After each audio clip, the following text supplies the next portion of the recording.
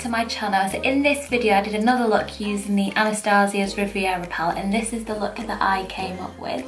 If you want to see how I create this look using the more neutral shades in the palette, then please continue watching this video, and if you enjoyed it then give it a thumbs up and subscribe to my channel as well if you haven't already. See you all soon. So I'm first going to pick up the shade Palm, which is a dark brown colour, and I'm literally going to pat this colour on all over my crease, and I'm slowly going to build up the colour, and then I'll then go in and blend the edges out using little circular motions.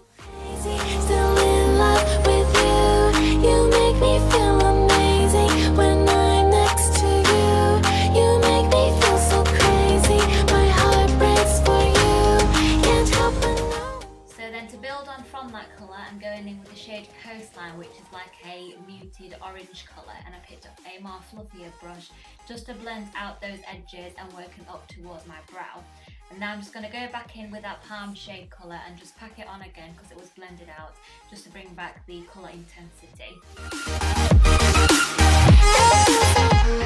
To highlight and erase any colour that's gone way up to my brows, I'm using the shade, I think it's called Sails, and this is just a pure matte white. And again, I'm just going to go in and just intensify those colours again, and go back in with that big fluffy brush to make sure everything is blended seamlessly. So now I'm going to work on the lower lash line and use the shade Palm to begin with, and then I'll smoke it out with the shade Coastline.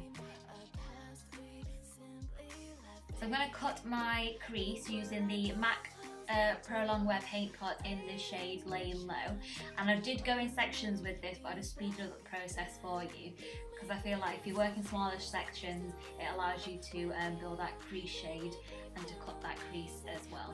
I'm next to you, you make me feel so crazy, my heart breaks for you, can't help but know.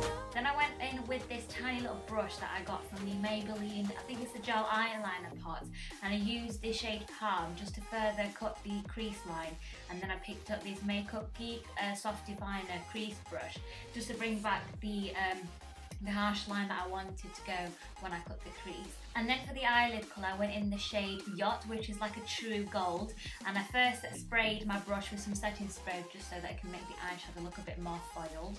You'll then see me going back in with that white shade Sails, and I'm applying this just underneath where I cut the crease. I just wanted this to give it a bit more of a graphic editorial look, if you like to say.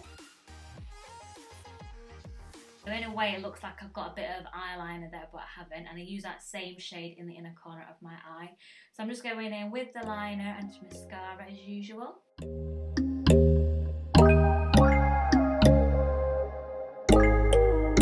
But when there's no hope hiding, no chance concealing what deep down. I'm now going to highlight the inner corner of my eyes using the shade Seaside, and applying that white colour allows this colour to come through a bit more.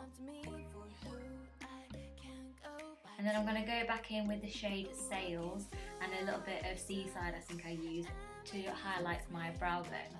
So for the lip I went in with Human Nature from Jeffreestar. I just wanted a nude lip for this look, and I think it paired really nicely with it as well.